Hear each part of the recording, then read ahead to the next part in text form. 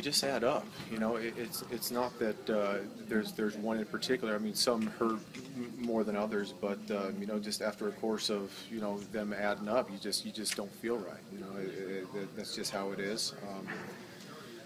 That's the best way I can explain it. You know, right when it happened, I didn't be like, oh, I'm concussed. You know, it was just a matter of waking up one day and feeling a little off, and that could have been a series of different things. You know, it was hot that day. You know, maybe I had something bad to eat. You know, maybe it was something, but